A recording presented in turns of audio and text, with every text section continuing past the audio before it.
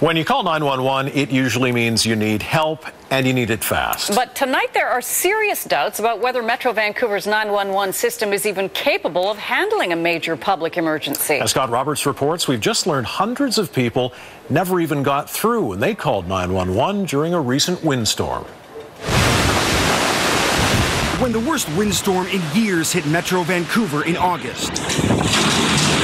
When trees started landing on homes and cars, when this woman was crushed by a falling branch and left in a coma.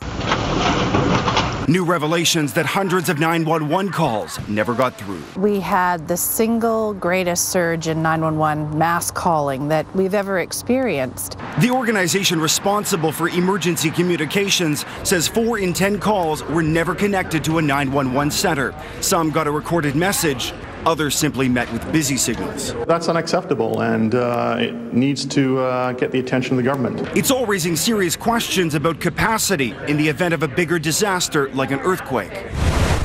At the height of the windstorm, 600 calls were placed in 1 hour, 6 times the normal volume. E-Comm scrambling to get every staff member it could in place. What we want to make sure is that that review is done to ensure that calls are answered. Those ones that people have emergencies, legitimate emergencies, get there. Part of the problem, a lot of people were phoning because their power was out or they noticed a downed tree, but that meant people with real injuries and real emergencies may not have been able to get through. The 911 systems are designed to handle day-to-day individual emergencies. They are not designed to manage thousands of calls all coming at the same time. The challenge now, how to better respond next time. E-Comm currently studying that.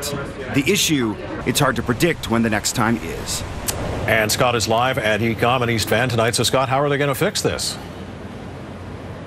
Well, it's no easy fix, Mike. The people taking calls here at E-Comm, of course, can't triage them before they actually pick them up. They're not mind readers, and so they can't tell which ones are real emergencies and which ones aren't. So what they're hoping happens next time is that the calls really are diminished, the volumes diminished, that people only call in the case of real emergencies. And in the case of that windstorm, they did take to social media to try to remind people of that.